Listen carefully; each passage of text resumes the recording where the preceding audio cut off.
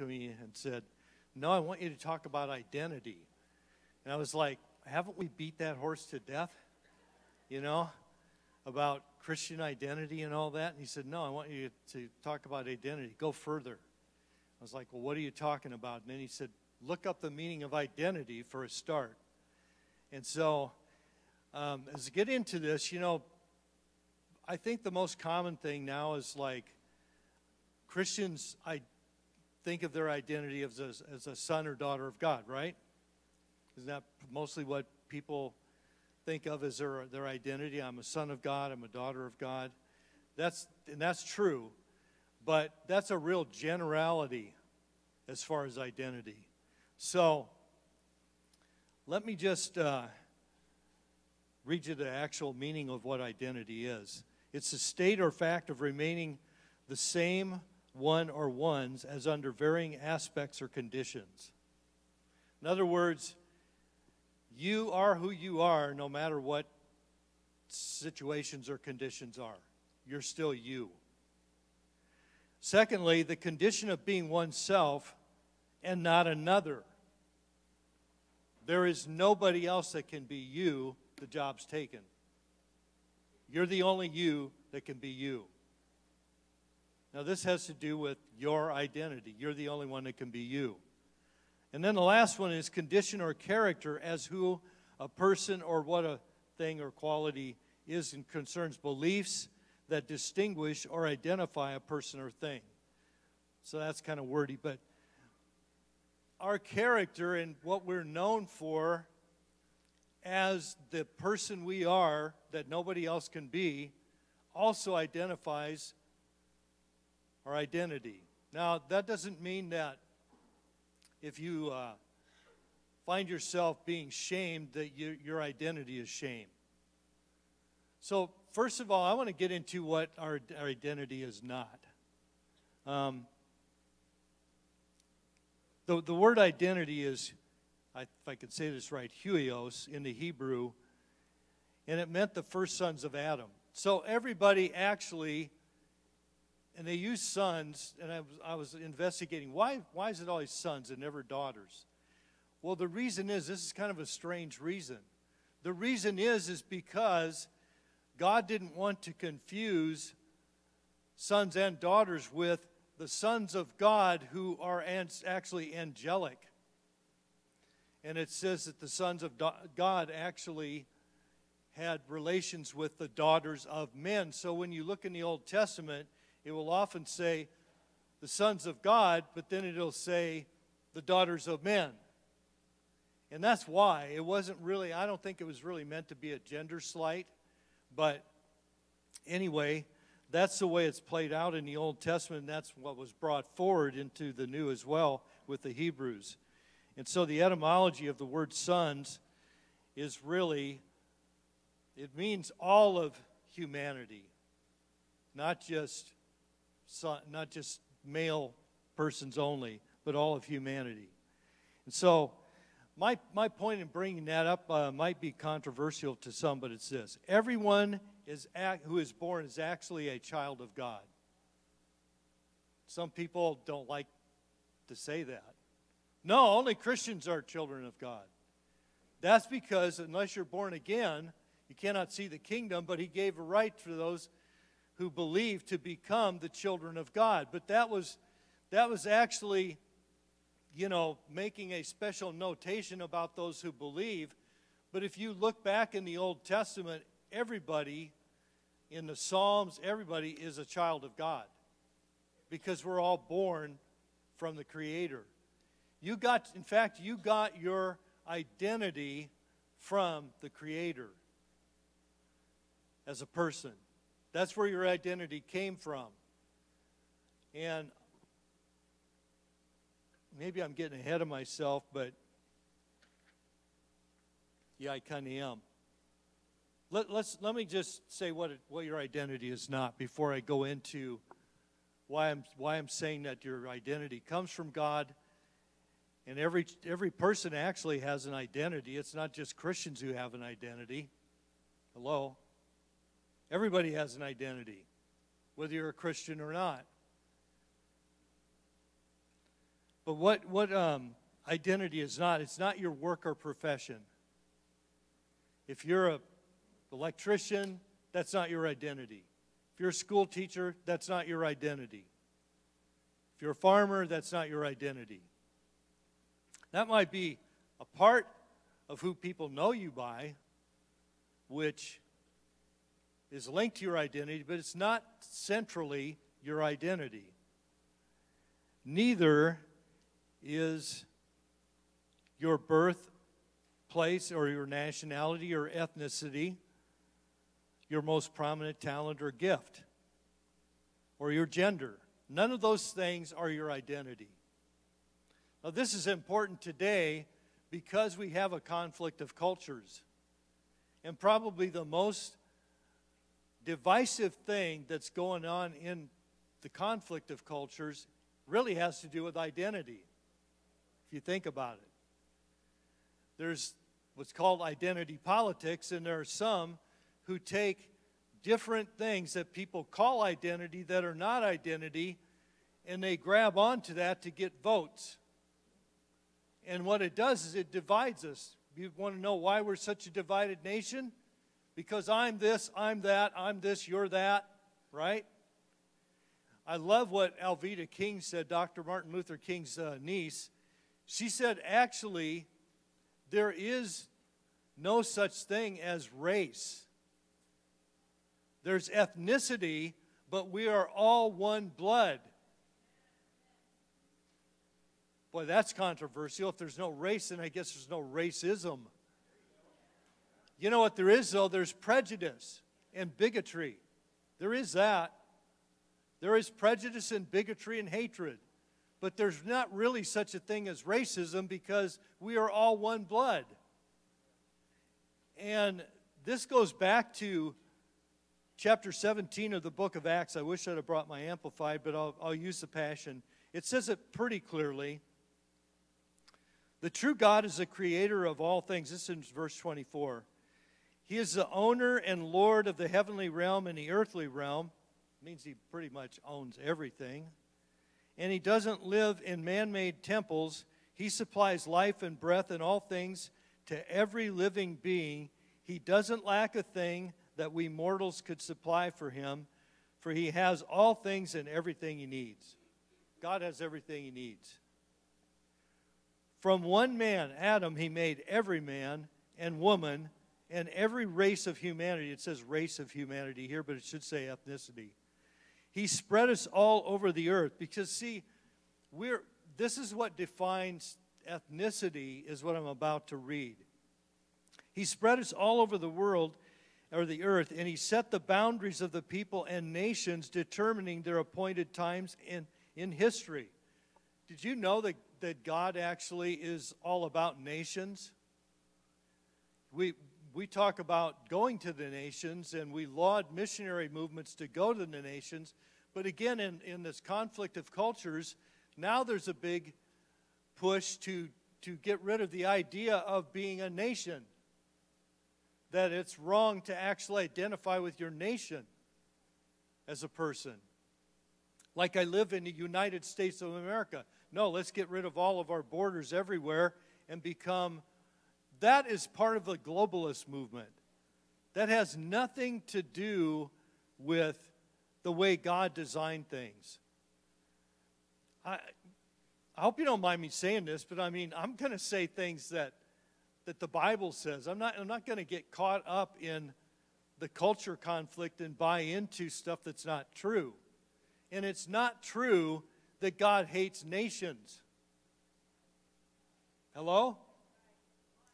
And it's not true that God wants everything to be looked at as a globalist kind of thing, and that nations have no kind of identity themselves. Like, that's part of identity too. Like, a nation has an identity. America has an identity. England has an identity. A lot of these different nations, they all have an identity. And God set their boundaries, and he put them where they are, and it says for a reason.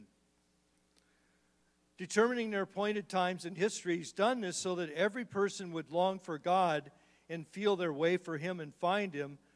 For he is the God who is easy to discover. It is through him we live and function and have our identity, just as your own poet said, our lineage comes from him. Now, the globalist thing actually tries to erase all that. If you notice, the globalist movement, wherever it exists, there is less and less belief in God. Wherever it exists. We don't need God because humanism's more powerful than the thought of anybody believing something as silly as a creator. That's absolutely what's been going on. And if you look at Europe, where the European Union is, where they've lost their national identities, which now England's going to get it back with Brexit, where they've lost that, it's almost in vogue to be atheist and humanist. They're trying to go into those places. Like I've preached the gospel in Paris and in France. It's hard ground. Germany's hard ground. Everywhere that they're connected to the European Union, it's hard ground. Ann and I went to Strasbourg, France. It's the last time we were in France. And when we were flying in, it's a beautiful country, and the infrastructure, you can see it all laid out very orderly and everything. And we had just come from Uganda, where we were with Mike and Lori Sally, who Justin and Emily are with them today. We were with them at their place at Show Mercy, and Uganda is a mess as far as infrastructure. But you know what? They have more joy than anything I saw in France. Everywhere we seem to talk with people, it's like thoughts of suicide, depression, on this antidepressant, on that thing, you know, all kinds of problems in that regard. And it was really, really hard to break through to bring the gospel to them or to even actually empower the church. Whereas in Uganda and stuff, I mean, it's like very easy to bring people to the Lord, get them healed, all of that stuff, right? But those people identify with their own nation so much so that they have tribes, and they have kings, they have all of that stuff. And like identity is a big deal to Africans, but identity is not a very big deal to a humanist because we're all on an equal playing field. The only problem with that is it's way down here. The common denominator for the level of everybody's life is way down here. And it gets lower and lower and lower as you try to pay for everything to be the same. And so I'm just telling it like it is. God is actually even going to judge nations. He's not going to judge the European Union.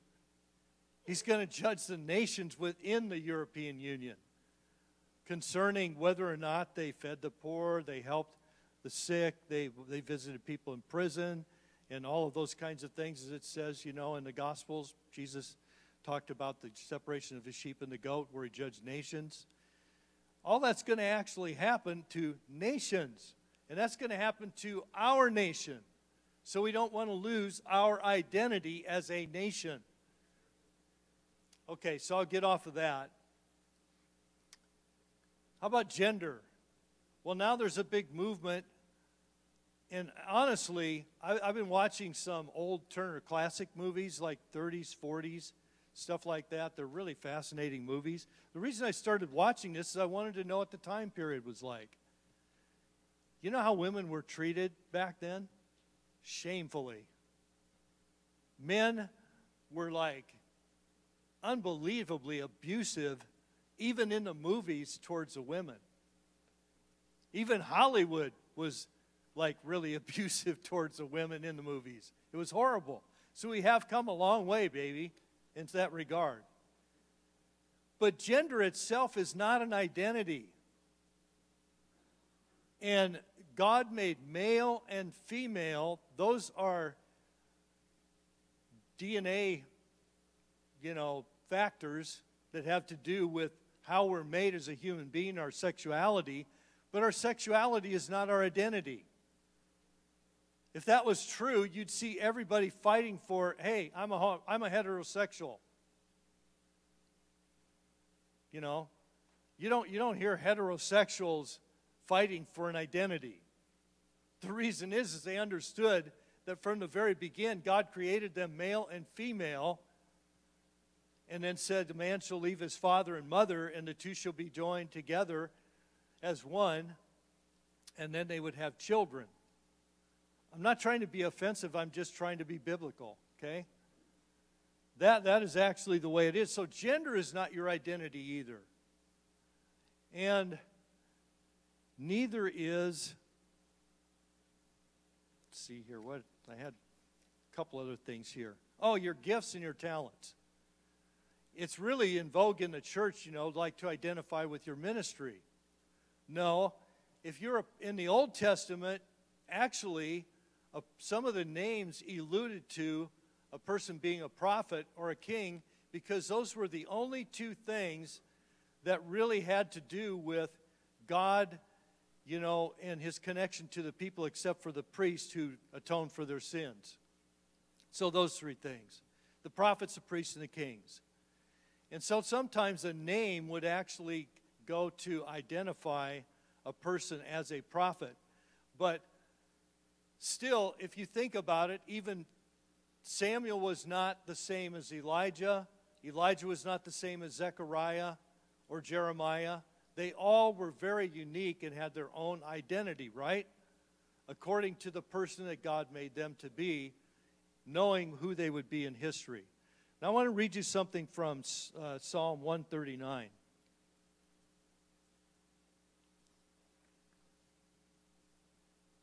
In Psalm 139 in verse 16 it says, I saw my unformed substance, saying, God, your eyes saw my unformed substance in your book. All the days of my life were written before ever they took shape, when as yet there were none of them. How precious and weighty also are your thoughts to me, O God. How vast the sum of them. If I could count them, they would be more than the number of the sand. And when I awake, I still can't count them to the end. I'm still with you. So it says that all of these were God, all of these thoughts about us and our God's foreknowledge. He knew all the days of our life. And it actually says, and it doesn't say this in the Passion Translation, but it says in the New King James and in the Amplified, it says, all the days that of my life were written in your book beforehand. Now think about what I just said. All the days of your life were written in God's book beforehand, before you were ever born. God knew you before you were ever born. He had a purpose and a plan for your life before you were ever born. And actually, he knew, because of foreknowledge, the name that you would get before you were ever born. And this is what the Lord wanted me to get to today. I've taken a long time to get here. But your identity, if you want to know what your identity is really about, there's two things. One is once you give your life to Christ and he calls you, it says many are called, few are chosen, but he calls you. He may call you by name, or he may just call you some other way, but he speaks to you about what your purpose is in life. But your name actually will somewhat reveal your purpose in life. This was true of many of the people in the Bible. Now today, we have all these names that are not in the Bible. So I'm not sure how they came up with this, but God knew they would come up with this. And today, if you have, like, I saw this is really kind of funny. They were shaming this woman on the plane when they looked at her daughter's ticket. Her name was ABCDE. And they pronounced it something like Abdi or something like that, or Absdi or something. But so they were like, what kind of name is that? That's the alphabet and everything, which, leave the poor woman and her daughter alone. But that's the thing. See, today we have all of these nuances, So it's not going to be as if you have one of those names, it's not going to be as easy to find out the meaning of your name. But you can go, and I don't want you to go on the internet now. We ask you to turn the Wi-Fi off. But later, you can go, and you'll have to do some search, because at one time I had a really good site where you could go in and find out the meaning of your name. Now, I don't know why there's so many of them out there. The best ones don't come up, where it's just simple, very simple. But take, for instance, like the name Abram. Abram meant exalted father. God changed his name because of his purpose later on. I don't know how he got the name Abram from Terah, his father. I mean, Terah named him, but his father. But God saw his purpose and his real plan for all of history, which was later on, he changed his name from Abram to Abraham, which meant father of a multitude or many nations. Are you following me? His name meant something. Exalted father, but his plan and his purpose for life was to be, actually, they've called him the father of faith. Everybody in the Jewish culture still looks to Father Abraham as being the person who started the whole thing of the Jewish line and everything. And he is the father of a multitude. He's the father of nations. Not just a nation, because Ishmael was one of his sons, who now we have all of these Arab nations, and all of the Arab nations come from Ishmael. Is this too complicated? Okay, so your name means something. And you can look up on a website and find your name. Go do a search for name meanings, given name meanings. Like I said, you're going to have to do a little research, because some of them get all fouled up and they just, you'll find a good one though. And I'll show you here in a minute about some of that. But I want to talk about my name first, what my name means. I was back in Tennessee visiting Bob Jones, and before I got to Bob, he was upstairs praying for somebody. And so I walked down to see if I could talk with him, because I didn't know the leader of this church. And Viola was there. And Viola goes, "Well, Dennis, do you know what your name means?" That was her greeting. She hugged me and gave me a kiss on the cheek and says, "Do you know what your name means?" And I said, "Yeah, actually I do." She said, "Well, let me see if you do." She said, "It means lover of fine wine." That's actually one of the meanings. And then one of the other meanings of it is carrier of wisdom, Dennis. So, my calling and my purpose, bringing it forward to my calling and purpose, is not to be a drunkard on wine. Lover of fine wine. Guess what?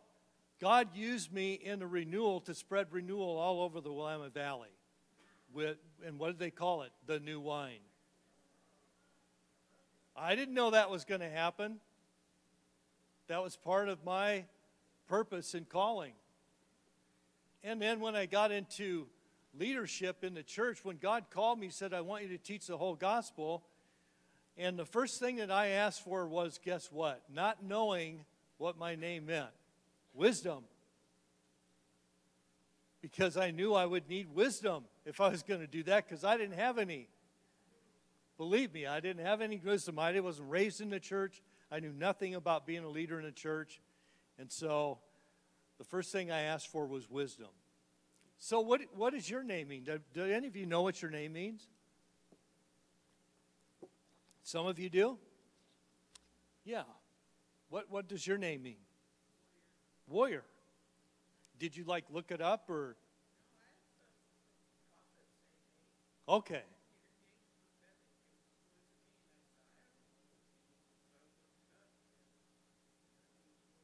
All right. Sam, Samuel. Huh? Yeah. Or it means I actually have Samuel as an example here. Let's see.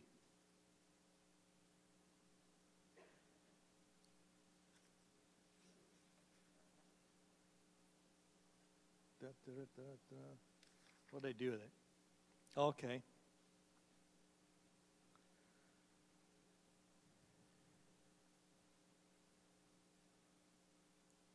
It's a little bit different than ask of God, but it's actually more weighty than that. What did I do with it?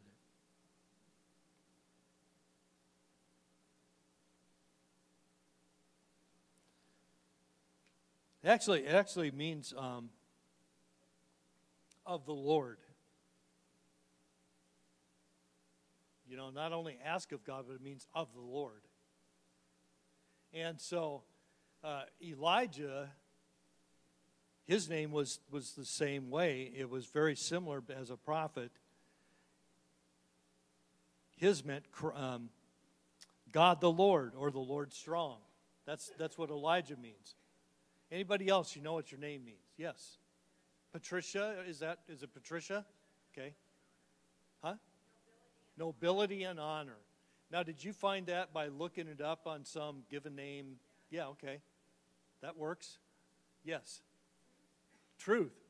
Really means truth. That's awesome. Yes. Is it Catherine? Or Catherine means pure one. See there? And yours is really interesting. It's grace, but it also has more than that to it, which is really interesting when it concerns, you know, like the way you actually operate as a person, and leader, given to education, humanitarian. Yeah. She didn't know that when she was born. You know it now. I didn't look yours up, honey. You'll have to look it up. George, from the Greek, means farmer, earth worker, or work.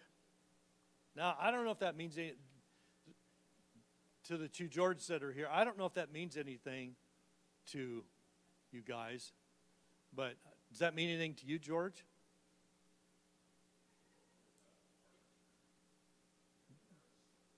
Yeah, and like you work like crazy, don't you? So, well, I don't know. I wouldn't say like crazy. A hair farmer. He grows hair. That's a good joke. So you get the gist of this. So our identity is who we are as an individual, made in God's image with a purpose and, yes, even a plan for our life. Some people don't like to say that God has a plan for our life. The reason is because we have a free will and we go in and mess it up. And so they have a real issue with that, like preaching the gospel to people and say God's got a plan for your life. He actually does. And the fact that we mess it up doesn't mean that we can't redeem it and we can't get it, turn that around. We can. So God has a purpose and He has a plan for our life.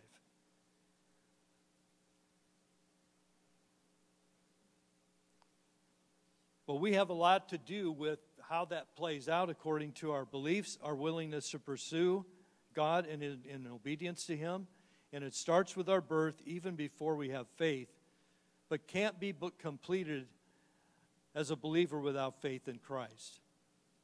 So God knows all the days that are set before us, but then on our side of it, because we're made in the image of God, we have a free will, we actually, our work is to actually have faith and be obedient to God to walk it out. But God has all of this stuff, and that includes grace and favor to accomplish it all.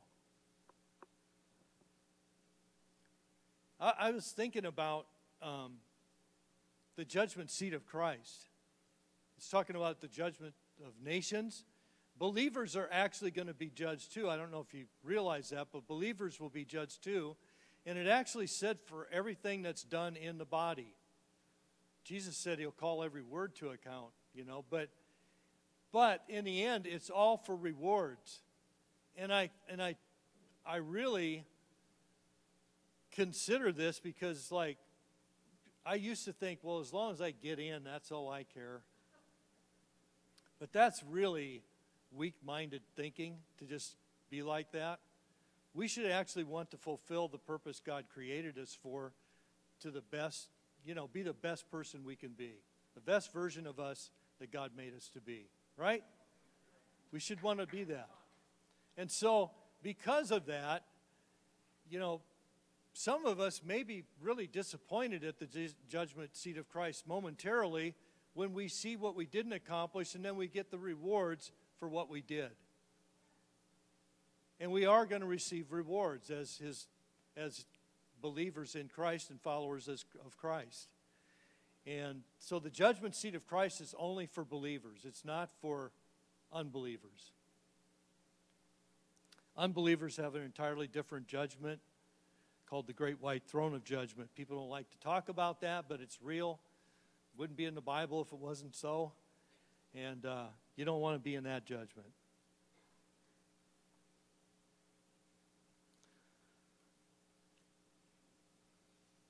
The third thing here is, like, when we are given a name, God knows that as well. Like he knew my name was given to me. Guess who gave me my name? Well, yeah, in a sense that's probably true.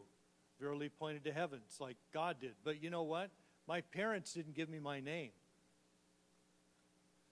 My dad got fired from his coaching job because they only got second place in the state in this little town in Iowa, if you can imagine that.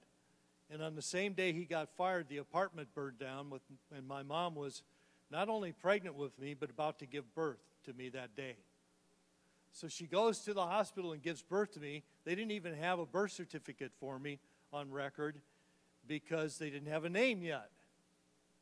It was a 7-pound something or other ounce boy, was born to Denny Cline on March 20th, 1949. They have that, but they didn't have a name. A week later, my dad goes to Schick the barber, and he said, "Congratulations on your son. What's his name?" "Well, we haven't named him yet." And Schick the barber gave me my name. "Why don't you call him Denny? Dennis." And my dad was like, "Yeah, that's pretty good. Fine." So, thankfully, I don't think he gave me the second part, which is Michael, which I really like, because, Michael is the archangel, and let's see if I can find what Michael actually means.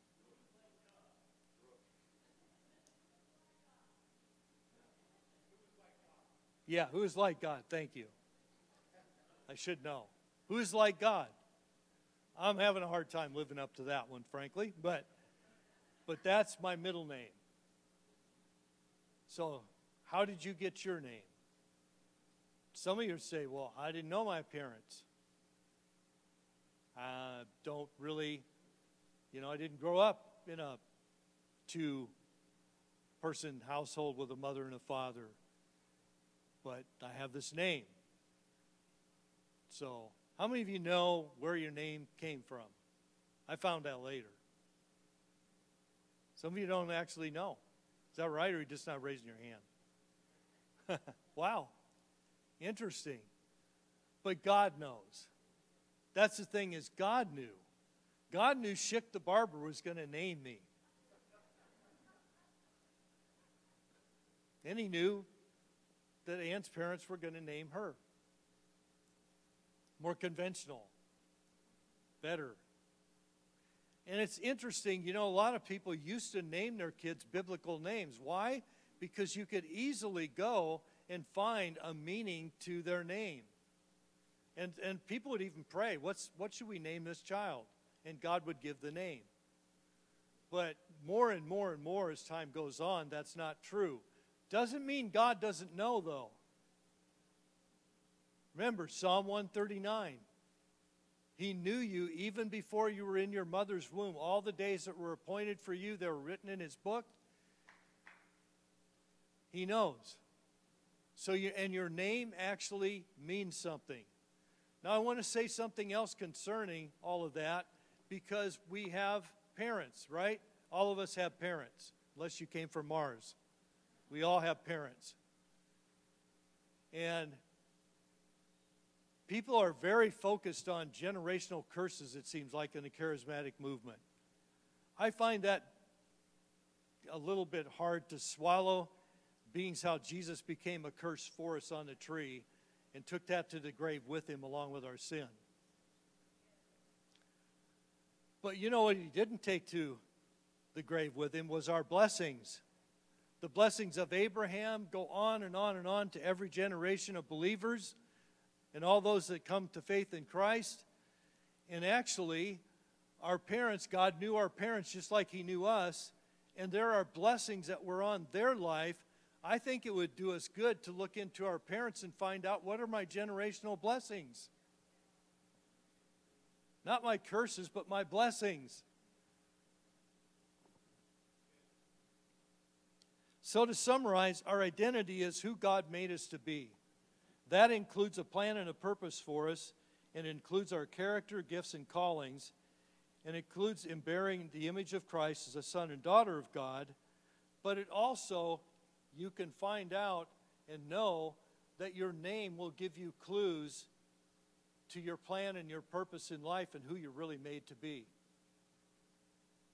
Some people may not believe that, but it's played out to be true. Look at Anne not having any idea that when she was a little girl, at least I don't think you thought you were going to be a teacher when you were a little girl. Maybe you did. Did you? No? And here she's going to, it says someone given to education and a leader and a humanitarian. She really carries all of those kind of character qualities in her. Whether you've come to faith in Christ or have not, you still have the same value in God's eyes as every human being. God loves everyone and is good to everyone. Read Psalm 145. God is good to everybody. It even says he's good to the wicked in Psalm 145. I probably have more problem with that than God does.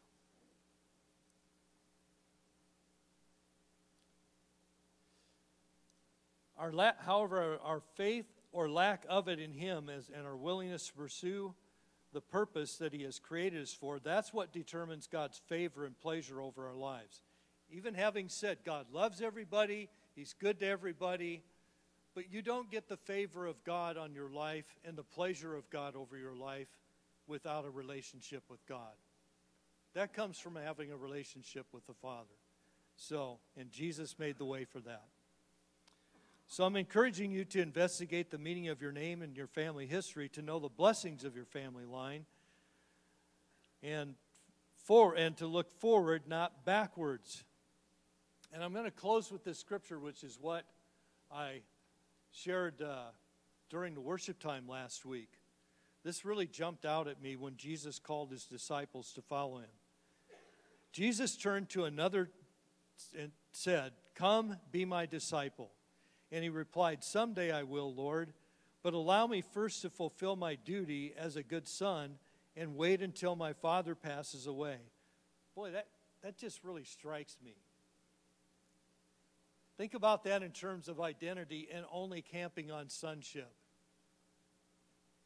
Let me first go fulfill my duty. Let me first fulfill my duty as a good son and wait until my father passes away. Just putting away the whole thing of wait till my father passes away. I will serve you someday, Lord, but it's just good enough to be your son. Someday I will follow you, but I'm just glad that I'm your son. That's kind of like, well, I'm glad I'm going to heaven, but I don't care about my rewards. Right? It's not much different than, I'm just glad that I'm a son, but I don't really care about my calling and purpose. I'm just glad I'm a son. Well, Jesus actually had more to say about that. Don't wait for your father's burial. Let those who are already dead wait for the death. But as for you, go and proclaim everywhere God's kingdom has arrived. Still another said to him, I want to follow you too, but first let me go home and say goodbye to my entire family. To me, this is like going back and trying to dig up every curse in your family line and say goodbye to it. I got to do that before I can do anything with God, before I can follow Jesus. He had something to say about that.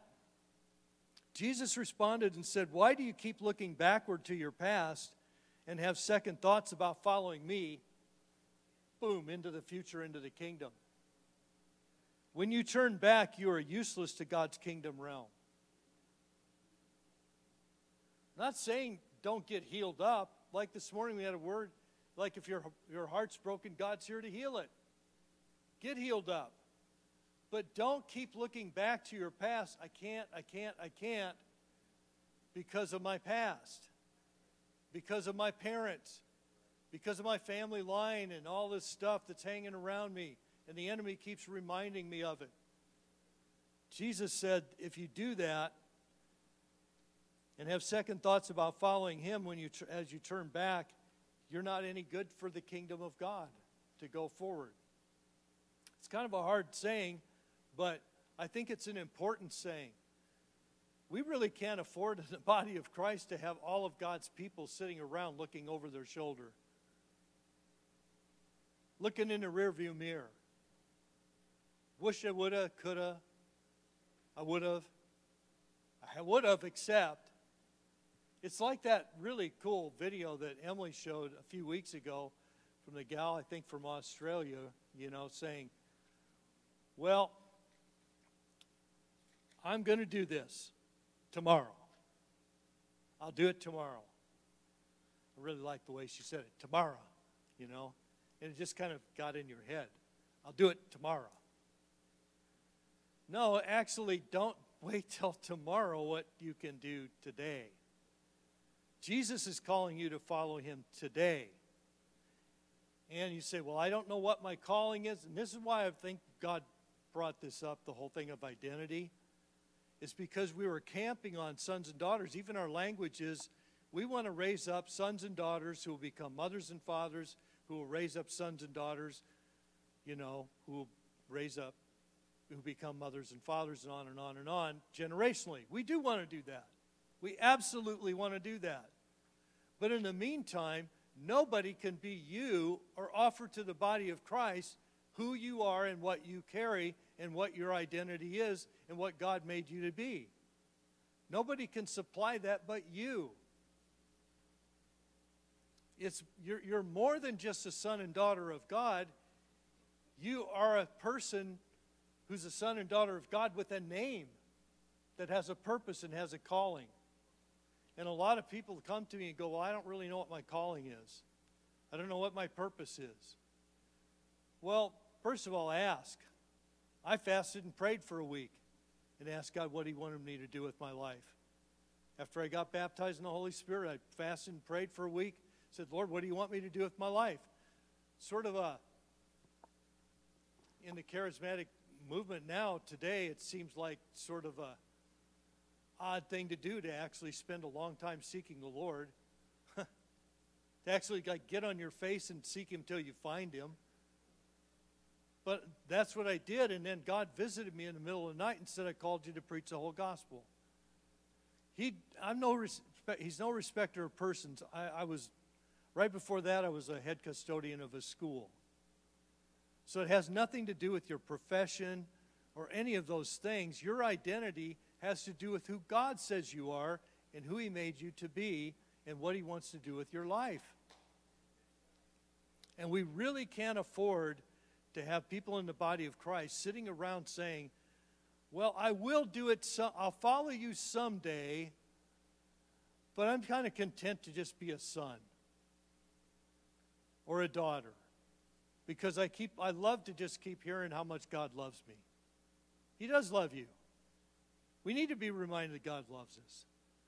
But that in itself is not going to move you forward into your calling and destiny if you don't ever pursue it yourself. Is this all too, you know? Well, I'm actually done, but I don't really have any more to say on that except I just encourage you to look into this and pursue this. Like, don't stop at sonship or being a son or daughter of God. Go deeper into who God made you to be, who you really are. And the internet name thing will help some, but probably the best thing you can do is hear it from God himself. Yeah, Teresa?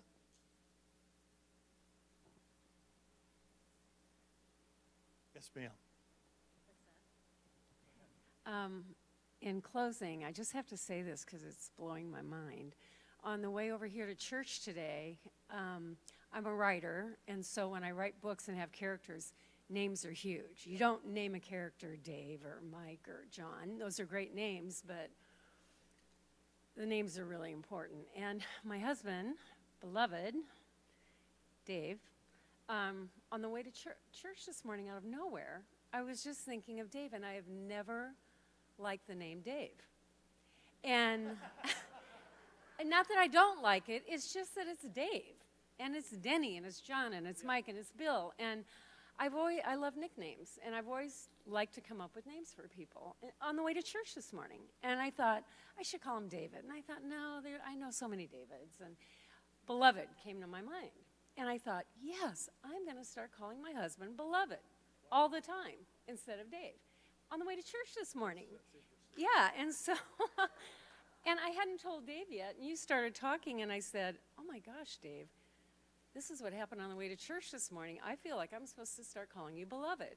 And so, like, my name means harvester, and I wouldn't want someone to call me harvester, but, you know, you have a middle name and you have a last name. And I think what Denny's saying is your identity is so deeper than you even think. And something as simple as a name, and it might sound Native American or something, but I challenge us all to come up with, you know, to address people by their identity. Just for fun, if nothing else, just, you know, wise man or hey teacher, you know, whatever.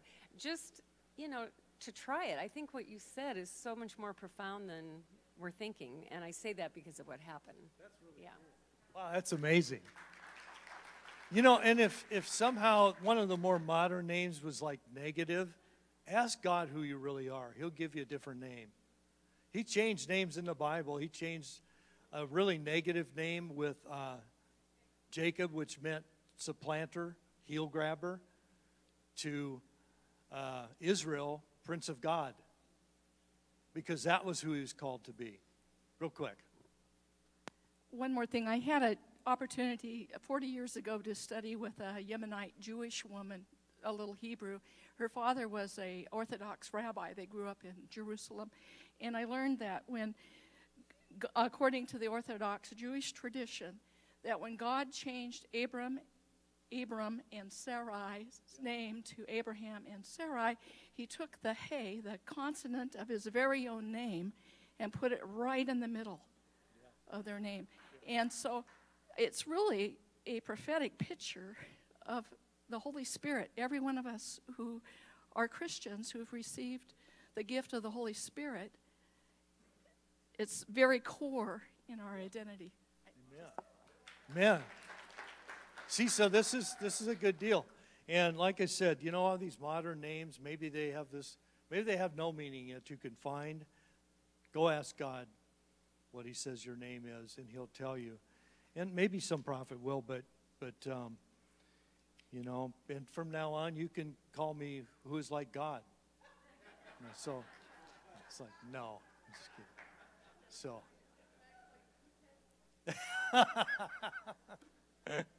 that's my American, that's my Native American name. So the Native Americans had some pretty negative names for their folks, but I'm hoping to see that change when I go to Hayward, Wisconsin this summer. So anyway, is this helpful? Anyway, I hope so. a little bit further about identity. Yes, we are sons and daughters of God, but we're more than that. We all have a purpose and a plan over our life, and our name suggests who we really are and who our identity really is. So, Lord, I just want you to seal this, Lord. I pray that people would find out all the good stuff that you say about them and who they are personally that nobody else can be.